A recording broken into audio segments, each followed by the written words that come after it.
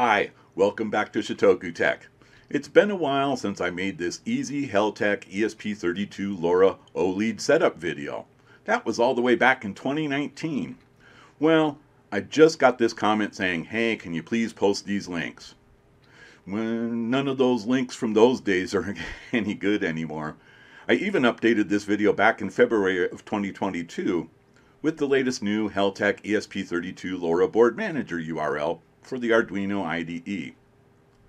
That link even takes me to a 404 not found page. So I scrambled around a little bit and found this URL, docs.heltec.org. This gives us the latest information. We can follow the links here to the ESP32 LoRa WAN repository on GitHub. But you see, this repository has been put in maintenance. So you click on this Heltec Wi-Fi Kit Series version 007, and that takes you to this repository. It's kind of interesting for development, but I don't see any example sketches. So you scroll down here for the ESP32 Heltec Automation repository.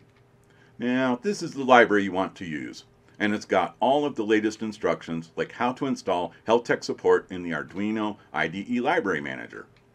Now, let's see how to install the board manager URL in Arduino IDE. That's the question of the day. Let's see, where is that board manager URL? Here is the quick start guide. Okay, good. There's the board manager URL right here. Excellent.